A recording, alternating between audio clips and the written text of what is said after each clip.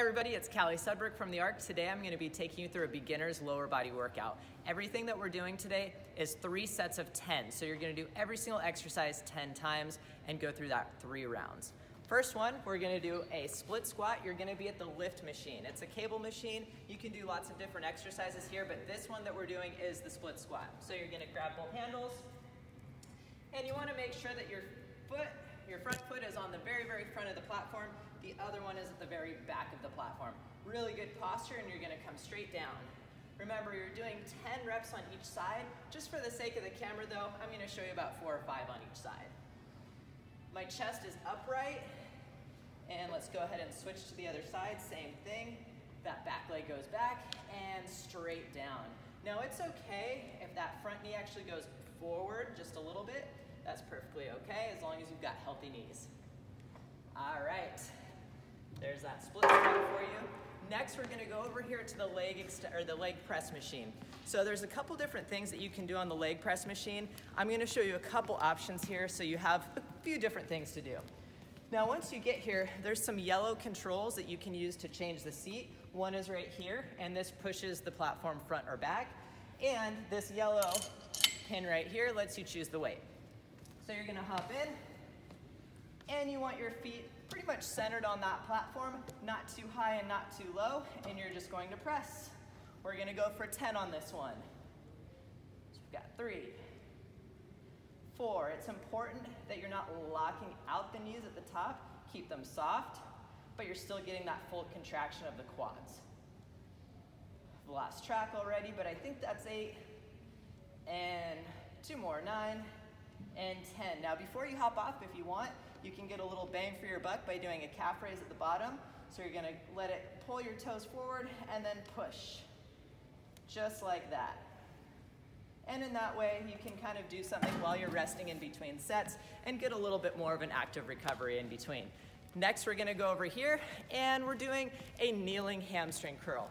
The kneeling hamstring curl is great because on this one, you can do one leg at a time. I'm a huge fan of doing things one leg at a time just because it tends to tease out discrepancies and you can't compensate. So I really like it for that reason. Now on this one, to change the orientation of it, you just move the kneeling pad back and forth. So I'm gonna start with my left knee in here. That right knee goes right against this pad. And you're going to curl all the way to the top, full contraction of that hamstring. Keep everything else nice and tight. So that means my shoulders are active, I'm pressing into that pad, my abs are tight, I'm squeezing them nice and hard, and that gives my spine some rigidity. You're gonna switch to the other side. Make sure that the weight stacks are the same on both sides before you start. And same thing here. A couple more, I'm already breathing heavy, and I haven't even done 3 rounds at each one. Okay, once you're done, you're gonna hop over here. This is a single leg extension. So with the leg extension, same thing. You're going to pull this forward or back, whichever you need to go based on your height. And you're gonna lock both legs behind this. Now on this one, I like this because you can do it both legs at a time, just like so. All right. But like I said, I prefer single leg stuff, so you can do one at a time.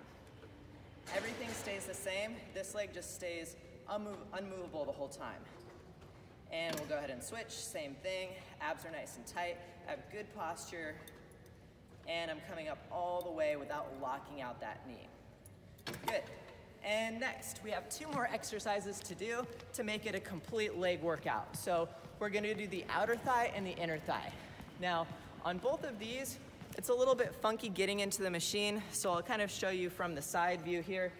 You're gonna use all the yellow controls just like the other machines. You're gonna get in on the side here, swing the legs over, and you can use this as a handle, and you're just lifting out. The seat actually rocks back. That's part of this line of hoist pieces, is it rocks with you to put you in a better position. Now you're doing 10 of these, and remember, you're doing 3 sets before you move on to the next one. And a couple more here. I'm keeping my abs tight just like everything else. And I'm really focusing on that outer glute. Now to get out, you can open it up, hop out, and we're gonna go to the next one here. for the inner thigh. Now for this one, you want to bring legs together, ideally to hop on. Once you're in, you're actually going to pull it back out to whatever position is most comfortable for you. You don't want to overstretch your adductors. Make sure the weight is accurate for you, and squeeze. Again, abs are nice and tight, everything's engaged. I'm holding on here tight so that the only thing working are my adductors here. And a couple more. 9, and I think that's 10. And bring it together. You are done. So, I hope you enjoyed that workout. Like I said, it's a nice beginner workout for legs. You'll hit everything that you need to hit.